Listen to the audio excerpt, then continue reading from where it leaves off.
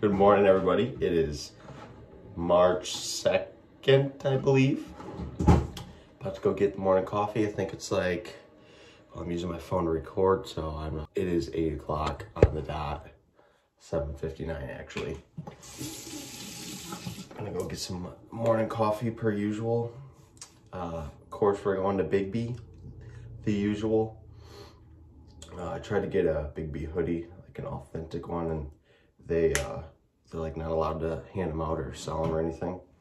So we went on Amazon and found this random company that decided to stick this on a hoodie, and that's what I got. And then I walked in like, where did you get that? And I was like, Amazon, because you wouldn't give me one. Oh, and I need a haircut. Badly.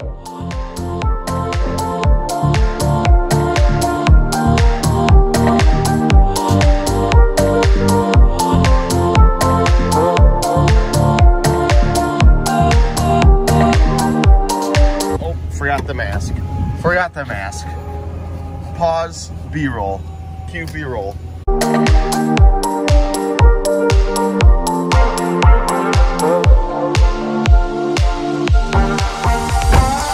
And now, of course, we have to get gas, like every day. Awesome. You know, if I just get more than like a quarter of a tank at a time, I wouldn't have to get gas every day, but I just hate sitting at the pump that long. Like, it just takes forever. And, oh, so I was in Big B and somehow, I dropped my phone. I was taking a video, like just a random shot or whatever. Dropped my phone and bounces all over the ground, like tile, hard ground. So me and this guy just sparked a conversation. We're talking about how expensive phones are and how ridiculous it is to fix them and all this and that.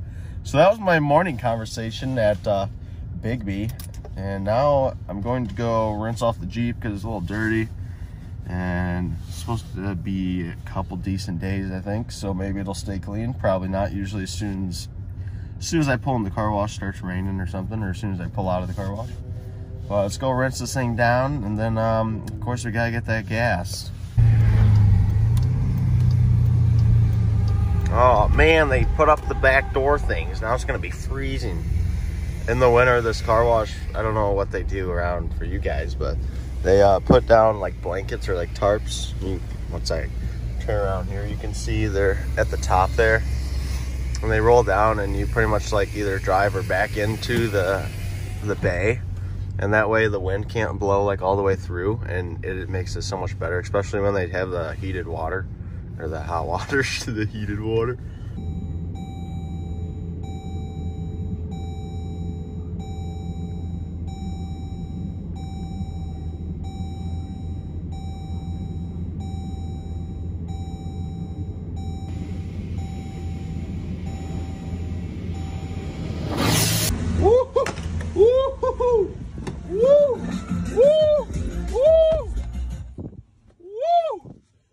I can't feel my hands. I forgot gloves, and the water was not heated like I talked about, and they obviously didn't have. Oh, I can't feel my pinky. Woo! Ah! The Jeep is fairly clean. It's not perfect. I did not use the brush, and I just pretty much went around her with the soap and power wash everything, and then went around and just rinsed it off. And once I got done with the soap, I was like, oh, I'm done. I'm going in. Getting in the Jeep, I can't feel my hands. So I was like, crap, that was soap. I need to rinse it off. And then I'm just really freezing. So let's go get some gas in this hog and lower her back downward to the moon. That's one thing that's nice about this airlift or quadrilift, whatever you want to go by it with, whatever. Can't talk, Blade. Need more coffee. All right. So that's one thing that's nice about this is when you wash, go to the car wash to wash the Jeep or whatever, I like raise it all the way up so that way I can get in the wheel wells like 10 times easier. And then once I'm done with like washing underneath it and the wheel wells and the wheels and everything, then I'll come back in and I'll lower it all the way down, and then I can reach the top and like get off the giant sunroof and rinse it off really good that way. So it is pretty convenient for that reason. But other than that, it kind of is just, it's there. Oh, you guys want to see my wonderful windshield wiper? You ready for it? You ready for it? Oh, jalopy. Really conservative with my money, and like I don't like buying anything. So I was gonna swap the windshield wiper, swap them around, so at least you know, I get my side clean. But the windshield wipers are actually two different sizes. One's a 20 and one's a 21. So I don't know how well that work out. So I really just need to go buy one or buy a set or whatever, but I just haven't gotten around to it, and it hasn't rained yet, so it hasn't been an issue. But it is definitely quite annoying because, like, look at that side. Beautiful. Yeah, I guess I don't need to see. So gas price here in Michigan is, right now it is $2.75, I believe. 270 something, maybe 279. I don't know. It was 279 yesterday. But let me know down in the comments what the gas price is where you're at. So I think I might stick this across right about here. It says bluecollarbranding.com. Check it out. I'll put the link in the description. Might put that there. Not sure yet. I'm kind of afraid because I'm not gonna lie. I drive fast, and I don't like being behind people, so a lot of people probably frown upon my the way I drive. But like, I'm sorry. I'm just like, I got places to be, and I'm wasting my time when I'm following you and you're going under the speed limit. All right, so here's the messy, freezing cold wood shop. I usually turn this on, but it's out of fuel, and I don't feel like making a fire because by the time I make a fire and it warms up, I'll probably be done in here. I just gotta get this sheet of 1/8" ply that is under absolutely everything, and cut out just basically a square. I think it's like 29 by 30, just shy of 32 or something like that. I got the measurements on my phone. Just for the back of that, and then we'll go out to the shop and paint that. I got to bring the screws, and I want to say, oh, I got cut a couple squares, just as some plywood to use for shims on the caster wheels I got to put underneath this cabinet. So let's go ahead and get that knocked out and go to the warmth. Well, I knew there was a reason why I didn't record that. That would be because the comment section would blow up about the very unsafe skills I just used.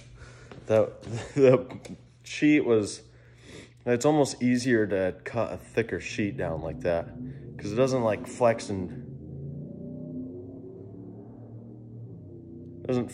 bend so bad, and it's like super hard to support. But we got it cut, and of course I ended up with a piece with the stickers on it. Ranger is loaded down heavy. We'll go out to the shop and get her at her. Yup, get her at her. Ooh, cold today. Oh yeah. Wrong way. Oh, she's cold. I don't know how much gas is in this thing. You can move the gauge with your finger, and it just goes back to half a tank all the time. So I always just get gas like pretty much whenever I feel it's needed. Oh, and I can't calculate my gas off the odometer because that doesn't move either. Pretty much the only thing that works is the tach and the speedo when it wants to. But that's what you get for 500 bucks. Thing is a unit. Sometimes she starts, sometimes she doesn't.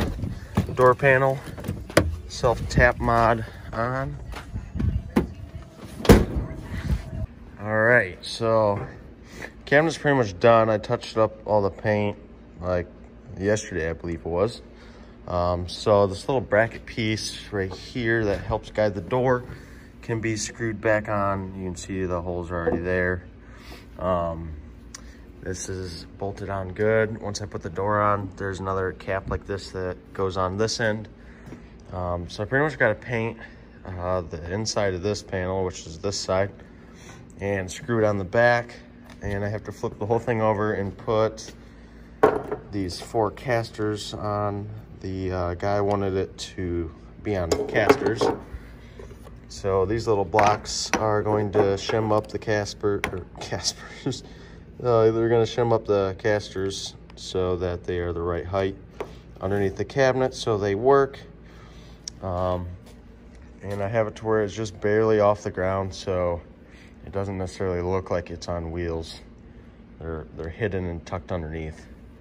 But I got to throw another coat of poly on this board. This is the top. It's kind of got a weird dark line. Obviously you can see this is the line where I glued the two boards together and then divided it up into 4 and just took the table saw to make basically like a little Nerf little line in it to give some more character. It would be a lot better probably if this line would have been in line with my glue up line and not have this random, I don't really know why that is a darker strip, because like the right here is the same board as this. It just has this little line in it that I cut, so I don't know, but it doesn't look too bad. I guess it would definitely look a lot better without that. But we need one more coat of poly on this, and this is ready to go on. All right, we got the back painted and drying, and we got the wheels on the cabinet. Works pretty good, and our measurements came out clear. We have just a slight gap so you can't see the wheels, and it's as low as possible to the ground by still rolling on the wheels, so looks good. And this thing is just looking huge.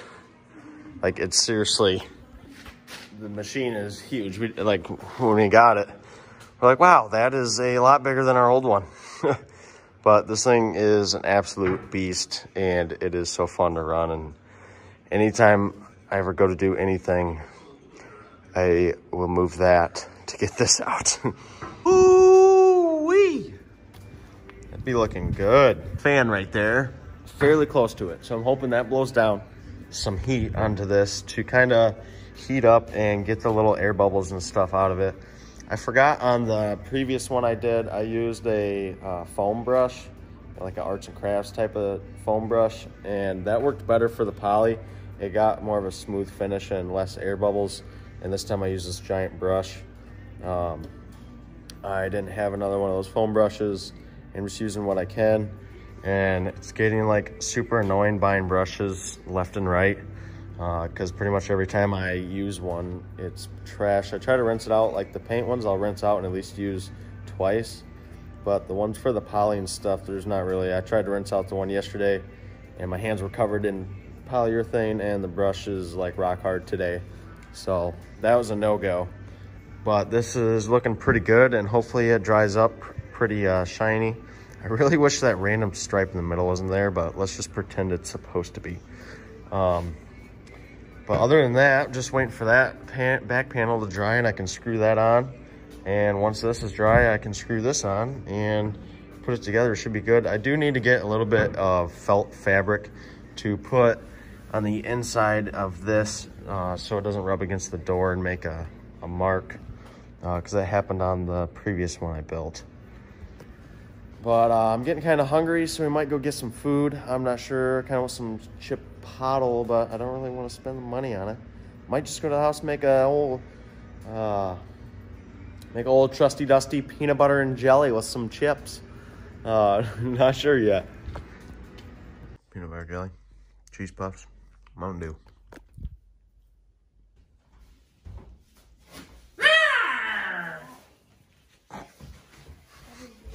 Got enough crap? Bree, I forgot. Bree. Okay. We got tropical smoothie. Bree. Bree got the Jeep out like 2 weeks early. Now we only got half the salt all over the Jeep. But I like waving to everybody. Oh! Man, I totally should have recorded that. Dalton was driving by as I was in the turn lane waiting to pull into good old Big B, and I like was standing out of the window like waving at him, and he had a red light and he had to stop anyways. So he like rolls up real slow next to me. We stick our hands out, high five at like 30 roll, smacked both our hands. And now I'm here at Big B getting my second coffee of the day, you know, usual 2 coffees a day. It's 4:03 p.m. obviously, and getting my second coffee. I'm going to Abe's. My buddy Abe's, talked to him about some things, and some possibilities. And then might go to Dalton's to pull a motor out of his old truck that I want to build. Believe it or not, you're not helping.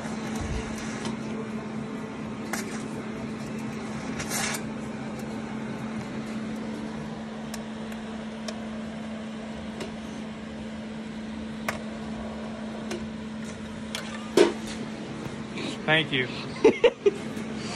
I was you blew all through it.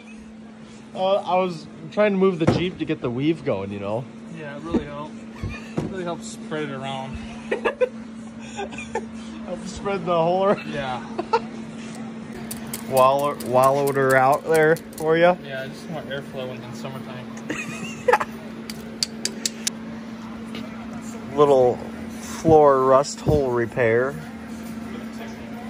Yeah, with a TIG.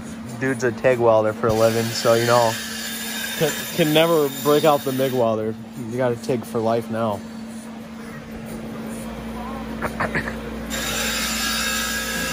We'll get her though. I was rocking the Jeep and apparently helped the heat transfer to about everything other than what he was trying to do. All right, guys, this is like the next day or the next day, 2 days after everything you just watched. If you have been on the channel for, well, it'd be like almost close to maybe 2 years since I've uploaded.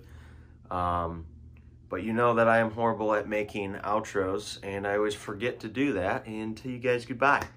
So I just got done editing everything you just watched, and I realized that once again, I did not make an outro. So I just want to say thanks for watching, and I'm excited to see what this channel can bring. I really want to stick to this. I regretted stopping pretty much ever since I stopped. I just didn't really have like the support and everything throughout school, and was busy with all the school crap that nobody likes to do. And I didn't really, it got to the point where there wasn't a lot for me to record to make these videos with. And so that's kind of why I stopped. But I'm going to be taking some different opportunities and trying to get into different trades and learning new things and just expanding my knowledge and arsenal. So if you guys could subscribe and give the video a thumbs up down below. My buddy and I have a clothing brand that I think I mentioned or talked about a sticker putting on the Jeep in the video, bluecollarbranding.com. I'll put that link in the description as well. Even just you checking it out helps us a lot. But other than that, I just want to say thanks for watching the video, and stay tuned for, I have no idea what, honestly. But I am going to get that engine from my buddy, and I want to build it to 5.3. I want to just kind of mild build, and then once it's done, I'll have to, it'll give me a reason to buy something else to put it in. So stay tuned for that. And again, thank you. Peace.